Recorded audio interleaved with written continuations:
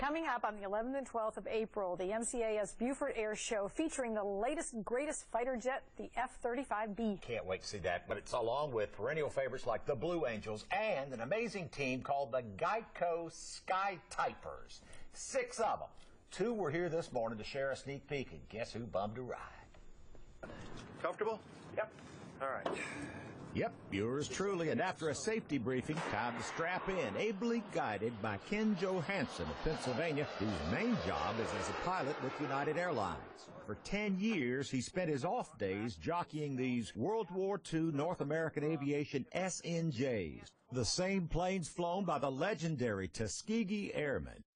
And you sit down in one and you can't help but feel that nostalgia and the pride that you're carrying on. You're continuing to take care of this legacy.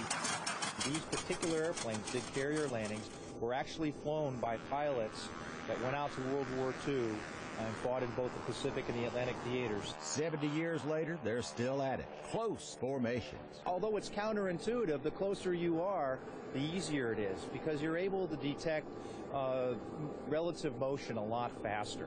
With the added element of skytyping. It's like a dot matrix printer in the sky. We like to say we were the first text messengers out there. Just 2 flying today, so it's just a fraction of the thrill you'll feel at the air show. You have 6 airplanes all coming at each other from different directions to mark on top, and it looks pretty exciting. Symbiotic, really, a timeless union in the sky. When machine and man are evenly matched, you know, you can press yourself, and if you can handle it, the plane can handle it, and that's just a wonderful feeling.